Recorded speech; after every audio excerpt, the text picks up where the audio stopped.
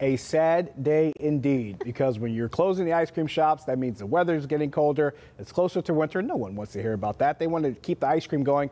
But in the meantime, First Alert meteorologist Kristin Emery is here to at least tell us that there's going to be at least a warm-up coming toward the weekend. That's good news. We have ice cream weather for the next 7 days. You know, it's always ice cream weather for us, but True.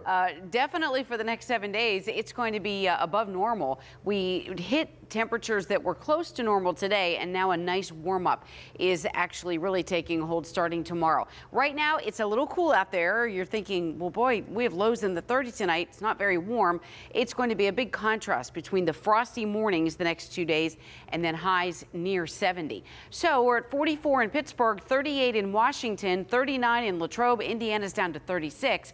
Look at the almanac for today. We hit 61 for the high, very close to normal, which is 63. We were at 39 degrees this morning, not far off our normal low of 43. So a very seasonable October day.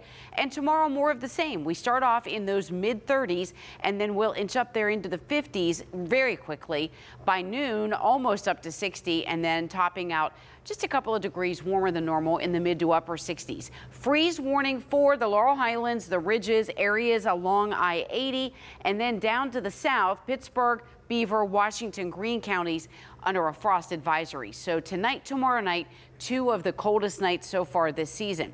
Latest drought monitor, this is updated every Thursday, so a quick peek shows we are still in very dry conditions. In fact, we have severe to moderately dry conditions all across southwestern Pennsylvania. It's not going to get better anytime soon, though, because although we have a lot of sunshine and beautiful weather on the way, we don't have much of a chance of rain at all until next Wednesday. So a very dry forecast. The temperatures tonight under clear skies with light winds are really going to drop on down to 32 in Kittanning, Indiana, Butler. Pittsburgh waking up to 36 tomorrow. 32 in Washington, 33 if you're waking up in Greensburg. Grab the jacket tomorrow morning or the fleece, and then later tomorrow afternoon, the sunglasses, short sleeves, temperatures in the 60s. Pittsburgh's high 67. Beautiful sunshine again.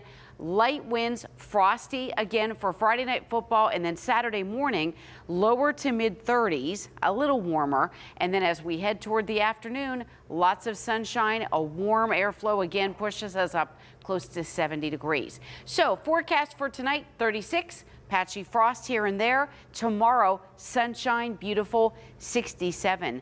Very, very nice weather, light winds, and then here comes even warmer weather. For Saturday, 71 and sunshine. It'll be chilly in the morning, upper 30s. By Sunday, we're up to a high of 72. So beautiful weather all weekend. If you're raking leaves, if you want to check out the fall foliage, it'll be great. Very mild for the Steelers game Sunday night. Kickoff temperature still in the mid to upper 60s. Next chance of rain not until next Wednesday.